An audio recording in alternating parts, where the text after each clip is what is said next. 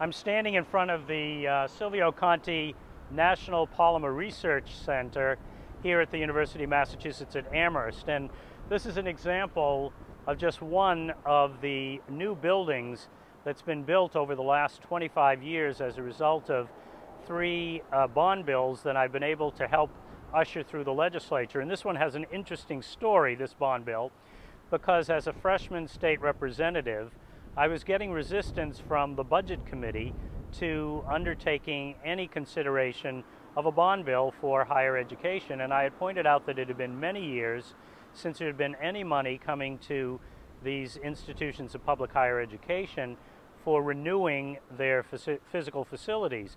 And in particular, if you looked at UMass, the average age of a laboratory on the UMass Amherst campus was about 40 years. And that they just desperately needed to modernize their labs and their facilities so that they could provide quality education and really keep up with their fields.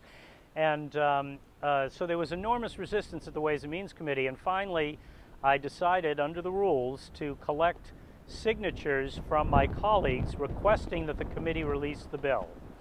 And it took 107 signatures to force the committee to release the bill. I chose to stop at 105 members of the House of Representatives and then submitted it to the Ways and Means chair. By doing that, I basically provided the opportunity for the chair to recognize that there was a very large majority, only 81 creates a majority in the House, and I had 105 who wanted to have this bill move out of committee. And so he knew that there was enough interest in the bill that he really didn't have much choice. By stopping at the 105, we got the message across, but we also didn't force the committee to send the bill out. The happy result of this is that a few weeks later, the committee decided to release the bill. And it produced $188 million in new projects. A substantial portion, roughly half of that money, were for projects on this campus. And then about 10 years later, I helped get another capital bill through.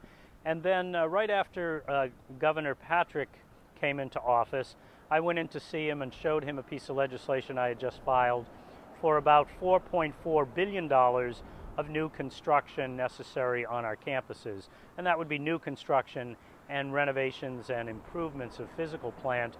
And that's because the Board of Higher Education and the UMass system had done a study which demonstrated that they needed to do that much maintenance and repair of the campuses and to build that many new facilities in order to meet the educational needs of the Commonwealth. And so now if you go all across this campus, you see new integrated science building under construction, another one finished.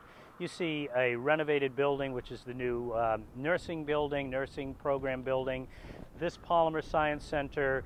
You see the Moral Science Center and the Graduate Research Center have been significantly improved and renewed. You've seen improvements at the Fine Arts Center and a brand new studio arts building. The entire telecommunications system, all of that networking and all of the wires and for computers and telephones were replaced and renewed. And so this campus is now looking more and more like the flagship campus that it really is.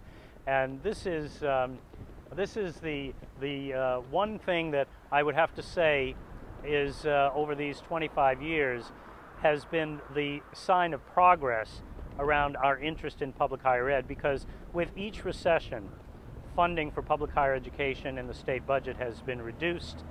And after each recession, even though the budgets went up and student charges were able to be lowered, we were not able to get up to the full amount of funding for the campus required by the formulas. So we're going to continue to push for more funding for an affordable, quality, accessible public higher education here in Massachusetts. And these new buildings are going to be part of what's going to attract the best faculty, best graduate students, and the best undergraduates in Massachusetts and beyond. And those people, 80% of those people who attend this school will stay, work, live, raise a family here in Massachusetts and contribute to our economy.